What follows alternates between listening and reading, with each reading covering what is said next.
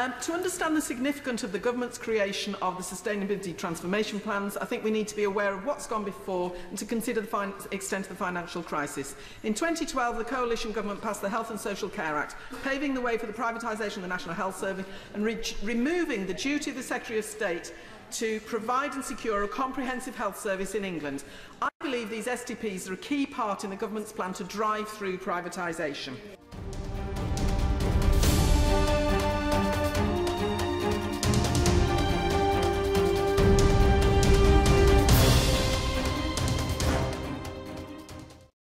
A report in Monday's Liverpool Echo leaked some of the detail of Merseyside and Cheshire's STP, reporting an anticipated £1 billion deficit by 2012. It talks of a need to reduce demand, reduce unwarranted variation and reduce costs. All very nice ambitions, but the idea that you try to reduce demand just to plug a £1 billion funding gap is frankly the wrong way to deal with planning a sensible health service. The STP also says that there is an appetite for hospital reconfiguration, an appetite with whom, one would ask, as the existing setup is currently unaffordable.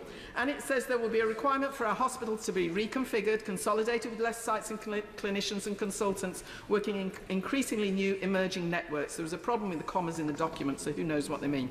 In other words, there will be cuts to staff and cuts to hospitals.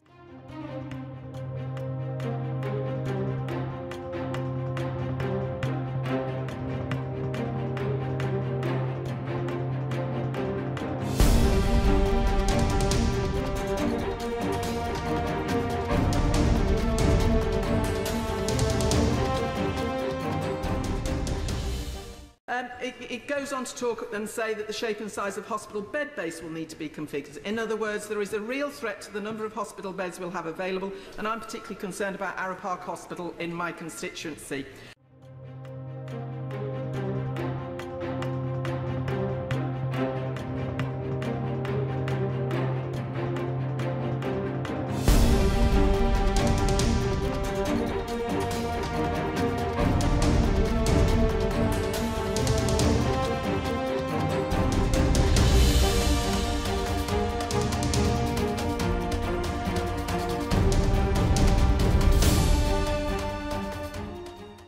One of the radical proposals is the merger of 4 major hospitals in the area.